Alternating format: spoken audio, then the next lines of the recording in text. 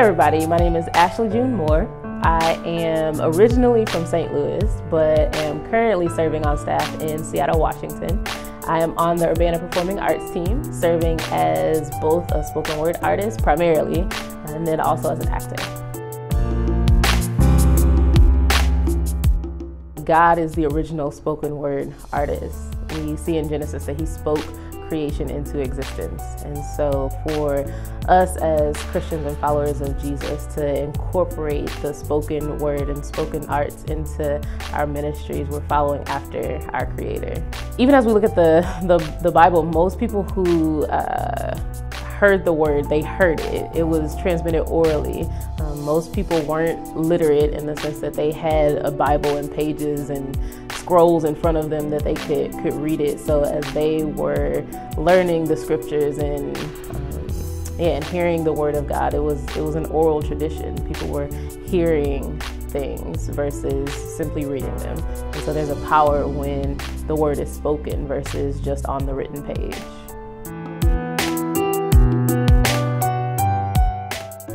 I think it's important to pay attention to and cultivate spoken word artists in our fellowships and give them voice, mostly because there's a way that through spoken word and through poetry we're able to communicate prophetically in some senses, things that students and others may not be able to hear simply through a 30 or 40-minute sermon.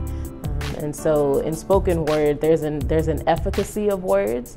A lot is said in a short period of time, and so the words that are said are used with intention and are able to kind of laser in on specific issues and specific topics in a way that even the best sermon may not be able to in such a short space. And so I think, especially given the shortening attention spans of our generations, being able to use a medium like spoken word to get at an issue more, I guess, efficiently and directly is important.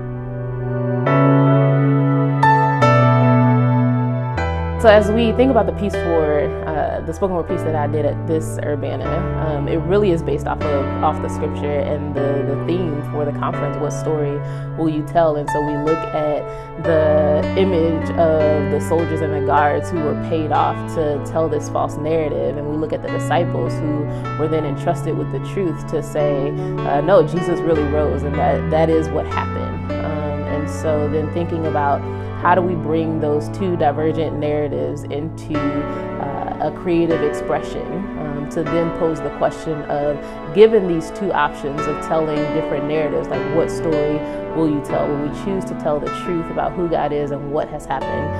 Or will we give in to fear or selfish ambition or whatever else may hinder us from living into the truth? Instead of believing what God has said and what God has done.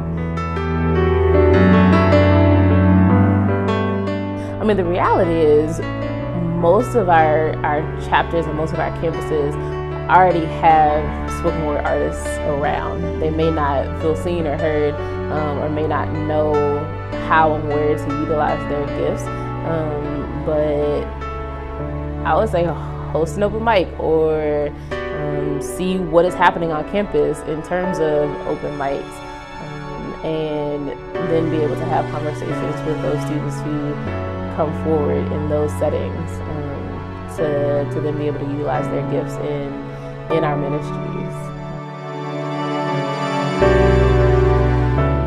I really do wholeheartedly believe that the Lord is raising up a generation of folk who are just expressing the prophetic through artistic means. And so for those who are hesitant about sharing their spoken word or trying spoken word, I just really believe that God is depositing something in artists today. And especially as I hear spoken word from various students and chapters and venues, it resonates with what I feel like God is doing in the world and in the city and all of that. And so I would say to not dismiss it, but if if there is something inside of you that you feel like you are wanting to express through the medium of spoken word, I would say don't discount it,